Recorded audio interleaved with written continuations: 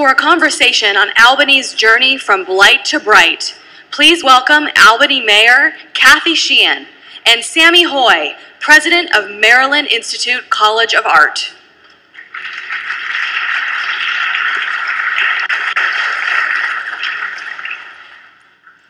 Good afternoon. We just heard a panel on revitalization of city neighborhoods. And as we all know, one of the most effective strategies to engage public imagination, discourse, and action in tackling tough urban issues is public art. And we now have the opportunity to learn through an extraordinary public art installation and through a dialogue with Mayor Sheehan, who not only greenlit the project, but actively steered it to success and for maximum impact.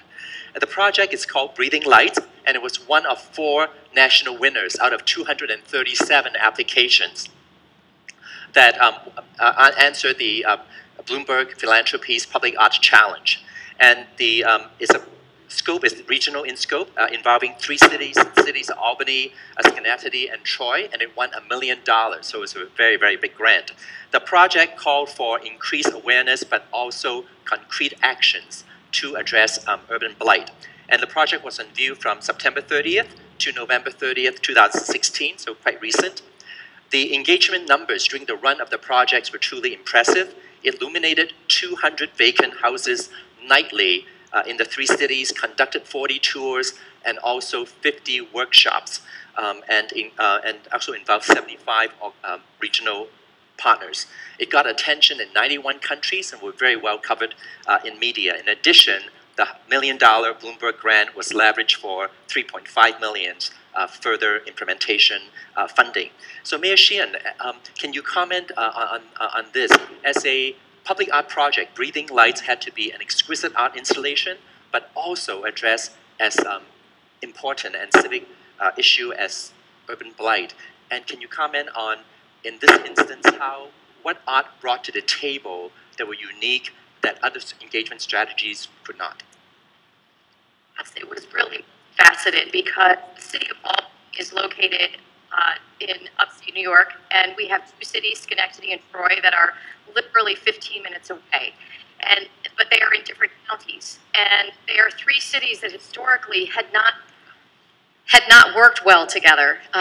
There had not been a long history of collaboration and cooperation, yet we shared this issue of vacant and abandoned buildings. And so it was an opportunity for us to come together using the arts, and it helped to open that door to cooperation and collaboration. It was something that we knew was possible, but that just hadn't occurred over time or organically. And so it was an opportunity to use the arts to bring these 3 cities together and to start to focus the talent that existed in those cities to look at this problem through a new lens.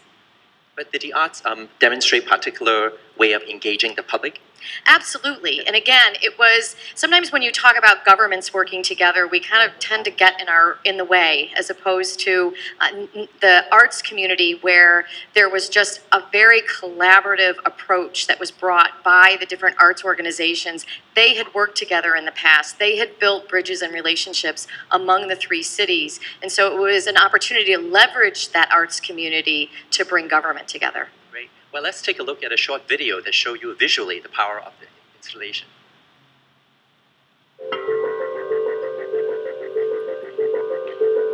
Vacant properties are abandoned for all sorts of reasons. Every industrial city that has lost industry, lost economy, lost population is suffering the same thing. I want to thank Bloomberg Philanthropies for the award of this grant. It's fitting for it to be aimed at a problem that's so large as distressed property and vacant buildings. Breathing Lights decided to come in and say, yes, we're going to do an art project that brings awareness about these abandoned buildings.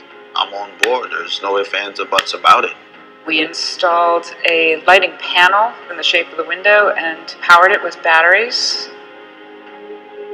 The breathing effect is creating the image of a kind of imagined occupancy.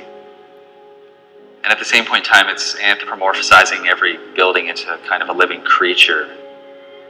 The idea is to have lights that appear to breathe, reflecting that the property still has life.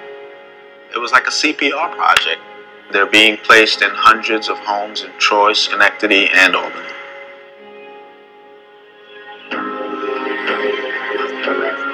The neighborhood ambassadors are interacting with their own neighbors on a daily basis. Now that the buildings are breathing, they're really going to be put to the test. And this is exactly what Breathing Lights does. It cultivates. A part of the tours of what I'm doing is taking a detailed route in a 3-block path. And on that path alone, we pass about 17 abandoned buildings. That's huge. Personally, I think it is beautiful. It's giving the buildings life. The music that used to be played there, the food that used to be cooked in that kitchen, you're reminded of the family that used to live there. It makes people stop and look at the issue. There's a conversation that's going on, man, all across this capital region, and hopefully it's going to go across the whole nation also. In any one city, it would be an art project, but across the whole region, it's a form of activism. I'm very hopeful that this will kickstart a trend for people to really think twice about living in these neighborhoods where they might not have before. Bloomberg Philanthropies has the foresight to understand the powerful transformation that arts can bring to a community. Art speaks volumes. You start to think about what that art is, what it could do, and it cultivates an activism in you.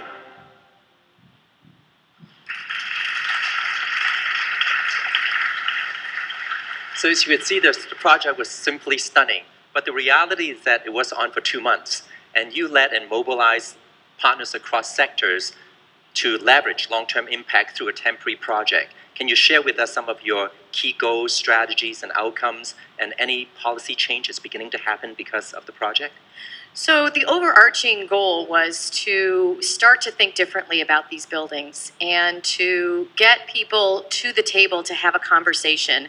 One around not only how did we get to this place, but what are the things that we can do to change it? Because these are neighborhoods that matter. It was really important that this not be a project where we were just putting poverty on display, and that it be a project that was about neighborhoods that existed, decline that occurred because of things that were really outside of the control of the people living in these neighborhoods and in these communities. And so it helped us to have those conversations, and that's why it was really important to include ambassadors from the neighborhoods, to include local arts organizations to be hubs in each of the neighborhoods that we were doing these projects, and to include as many of those partners as we possibly could. Great. And I understand that the city ambassadors were actually the ones who took the tour, so they could actually tell people that people used to live in buildings, and really gave almost oral history and anthropological approach to understanding urban blight. That's right, and there were also arts projects that were connected with this. So we engaged local artists, and we had events that occurred in all 3 cities on multiple occasions over the course of the time that the lights were breathing. Right, and also the workshops were holistic workshops, so it's not just about finding property, buying it, but also understanding how to tap into financial resources, how to responsibly restoring property. So, and a number of properties actually ended up being acquired. That's right, and the other piece of it was that we really focused on how we could work together as 3 cities. So if you went to a housing workshop in the city of Troy and you got a certification, you qualified to purchase certain vacant buildings in Troy. So we said, well, if the person has gotten the certification in Troy, they should be able to use it to buy a vacant building in the city of Albany. It's really figuring out how do we work together to ensure that we're bringing the best practices in each of the 3 cities and lifting those up and providing them to one another and utilizing those tools so that we could get more of these buildings into the hands of people who want them. And it was very important that that be a part of this project, not just the arts aspect of it, but what do we do about these buildings? And there were social justice issues that we talked about. There was a lot that happened over the course of preparing for this, because we had many public meetings as we led up to the lighting of the buildings, as well as during the time that the lights were on. So again, the engagement numbers were impressive, the funding numbers stunning. But this is real life, so we know that when you implement a project as complex on the grounds as this, there must have been tensions and difficulties that need to be overcome. So can you share with us some of the major lessons learned? Well, some of the issues were around the community, and there were people in these communities, in these neighborhoods, who said, "I don't want this here." And even after the buildings were lit, there were some that talked about the fact that it was an attractive nuisance to children, and so we had to address certain issues even after the buildings were lit to ensure that it was seen by the community as something that was safe and that was there as part of something that was going to help to transform that community. You know, there were technical issues associated with the lights, that the batteries needed to be switched out, but we used all of those as opportunities to engage the community and to hire local youth, for example, to be responsible for switching out batteries, to be involved in the installation. And so each of those hurdles we used as an opportunity to deepen the engagement that was happening. And how did you answer to citizens who ask, you got $1 million, you could actually renovate a whole block, you know, with that, and why put that into an art project? Well, it was an art project, and so this was an opportunity to use the arts to leverage the resources that existed in all three cities. And it has resulted in attention being brought to this issue.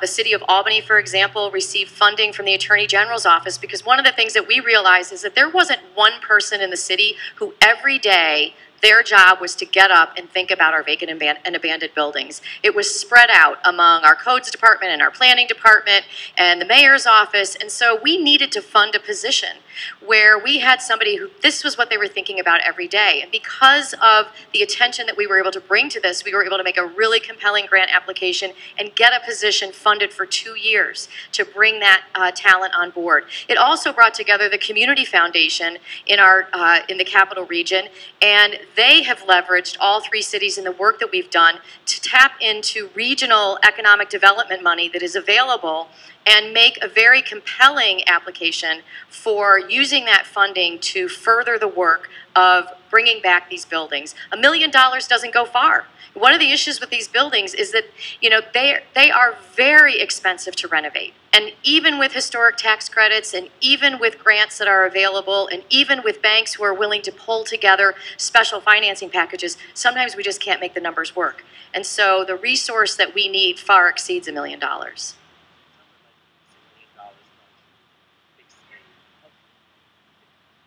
you hear me now? Okay, great. I'll just speak louder. So it sounds like the... Yes, okay, great. So, yeah, partnership, collaboration on the spot. So, so it sounds like $1 million you used to actually, instead of fixing a very concrete, limited solution, is to create a platform for actually many pronged solutions to come later on. Exactly. Yeah.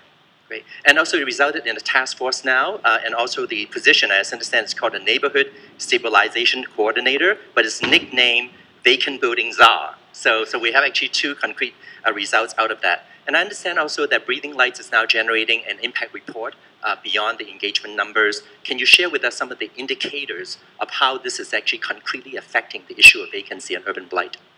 So we are continuing to study this. We partnered with the Center for Women in Government and Civil Society to really focus on the follow-up associated with this and to measure outcomes. We have a land bank in the county of Albany. Most of the properties that are in that land bank are in the city of Albany. They have closed on over 100 properties. They have 100 in the pipeline. We have done some of the things that you heard about today. They're selling vacant lots on streets to people who live on those streets for $100. You know, the types of efforts. We've also launched $1 million in grant money that is available to be used to revitalize vacant buildings. And it doesn't matter whether it's owner-occupied or rental, but if it's rental, it has to be affordable.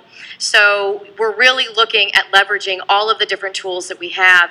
And the fact that we did Breathing Lights, again, allowed us to tap into what was working in Troy and what was working in Schenectady and vice versa.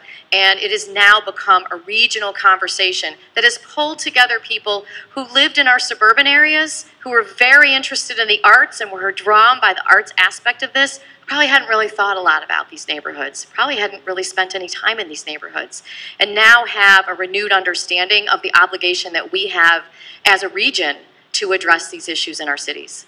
Great.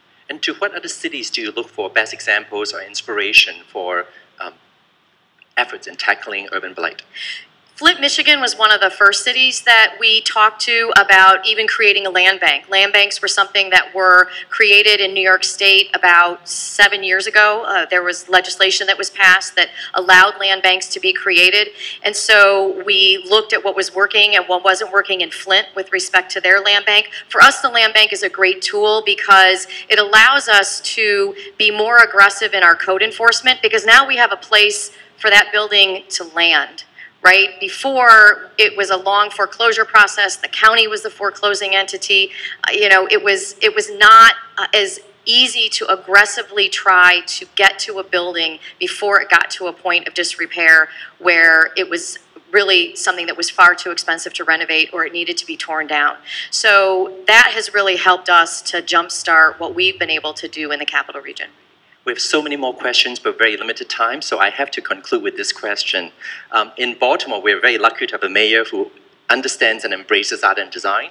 So in Baltimore, we're going to take on a similar large-scale public art project with similar goals. What would be your advice to us? I think it is starting early and engaging the community. We fell in love with this project before we had really talked to the neighborhoods that were going to be impacted about it.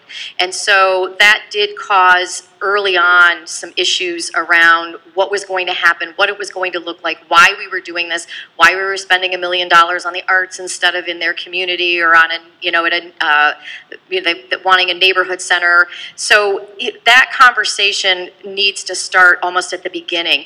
The way that we were able to overcome that was to engage local arts entities who already had legitimacy in these neighborhoods and have been working in these neighborhoods to help us to develop those relationships and to really listen and be able to have those deep meetings. But that really is, for me, the one walk away, because I sat through some uncomfortable meetings where there were people who were vocal and they were angry, and it took a lot of work to be able to build that trust. But then to a person, once it was installed and once it was up, there were even more incredible conversations that occurred that I think has helped us to build bridges to these neighborhoods that probably would not have existed. Right. And also in Baltimore, we do know that unless you're willing to engage in difficult conversations, you actually don't move far. So absolutely.